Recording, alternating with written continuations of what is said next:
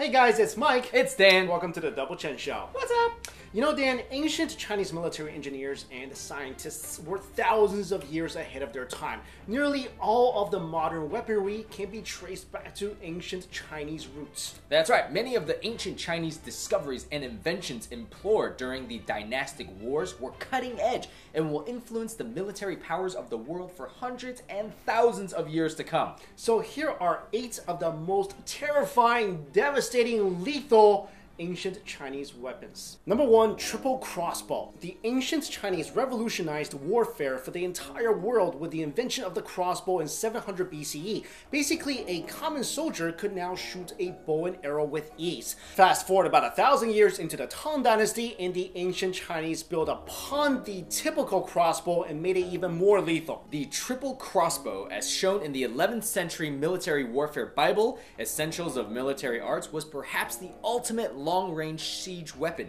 Made of 3 bows instead of a single one, this 25-foot-long behemoth was capable of launching an enormous 10-foot-long iron-tipped arrow for a distance of nearly 1 mile. It's kind of like a long-range rifle combined with a catapult. It took a crew of 10 men to operate, and despite its size, it was highly mobile and versatile. The size of the arrow, weight, combined with the velocity, would surely deliver devastating blows to any city walls, invading ships, or disrupt large armies. Number 2, the flamethrower. Influenced by the Greeks, who were the first to have been documented to use a flame shooting device, the ancient Chinese combined gunpowder and gasoline or kerosene and invented the 喷火器 or fire spraying machine in 919 AD.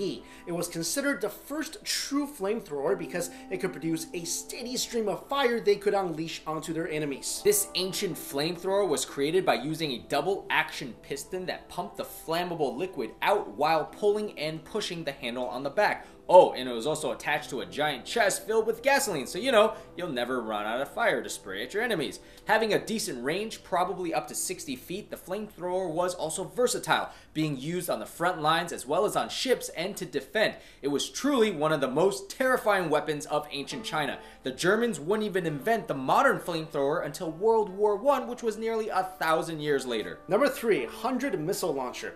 Perhaps the most incredible invention of ancient Chinese warfare would be the missile launcher. After the ancient Chinese began industrial production of gunpowder, they combined the aerodynamic properties of arrows with rocket propulsion concepts that would be the basis of our modern-day rocket technology to create an ancient version of a projectile missile. The ancient Chinese would continue to innovate new technology, creating even deadlier versions. By the Ming Dynasty, armies were using something called 100-target rocket launchers. Basically, boxes of hundreds of arrows sitting on top of mobile wheelbarrows being launched all at once. Ming armies had thousands of these, creating a rocket arrow barrage on their enemies from anywhere on the battlefield. The most devastating aspect is the enemy troops had no idea where the arrows would land. Number 4, giant dragon rocket.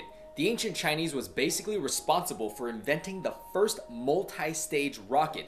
This deadly weapon was capable of traveling long distances from land or water and then exploding upon reaching the target. This was possible because the ancient Chinese figured out how to create multiple chambers and fuel compartments. To make this weapon even more terrifying, they carved a dragon head and tail and put arrows in the mouth that would shoot out. Basically, this would be the ancient equivalent of an ICBM missile. Number 5, explosives such as bombs, hand grenades, and mines. The ancient Chinese realized that if they placed gunpowder inside a metal or ceramic container along with other hard items such as iron pellets or porcelain shards, then set it on fire, the results would be an explosion that sent hot, sharp metal fragments straight onto the enemy with deadly results. Basically, your modern-day hand grenade. The first grenades during the Song Dynasty were called 震天雷, basically meaning a thunder that shakes the heavens. The ancient Chinese also realized they could put arsenic or other lethal chemical gases to be released upon explosion, basically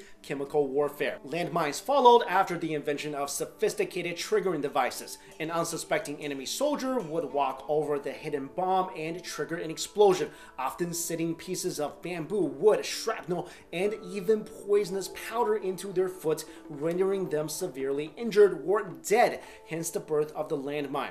Catapults and cannons took time to load, where these devices did damage quickly and could take out the people around them. Not to mention the surprise element made it truly terrifying. Number 6, massive warships. It is now believed that the ancient Chinese commanded naval armadas that were the largest and most sophisticated in the history of civilization.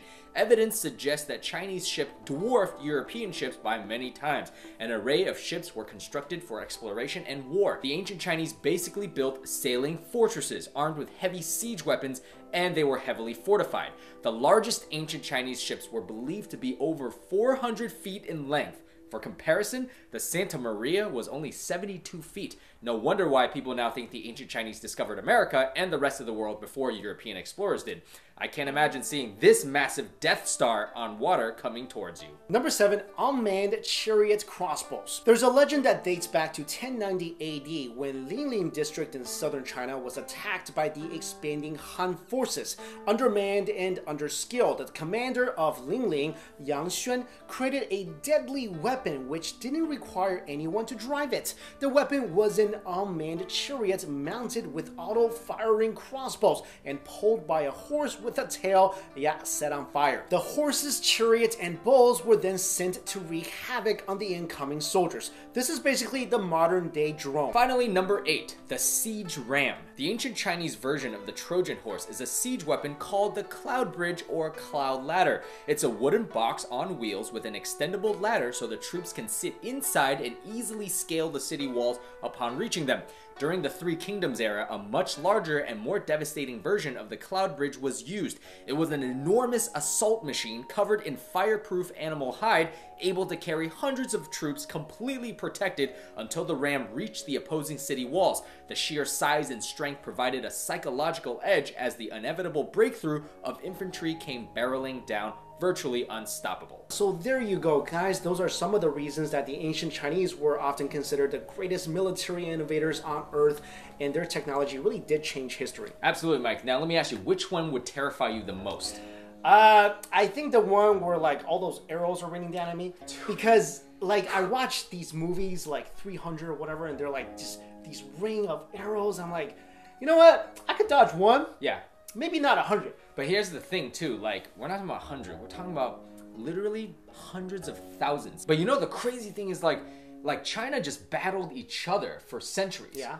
Right? So nobody really messed with China. Like if Europeans try to invade China, they would get their butts kicked. Yeah. Like think about this for a sec. And then they still use Chinese invention to come and take us over. You know why though, right? Opium Wars. Well, basically the rest of the world got all this technology from China, like the gun, the explosives. Yeah. But then, like, China just was peaceful for, like, hundreds of years. No, China instituted what's called 闭关政策, which is called, we don't want any outside influence. And then they didn't, their technology didn't keep up, their weaponry didn't keep up.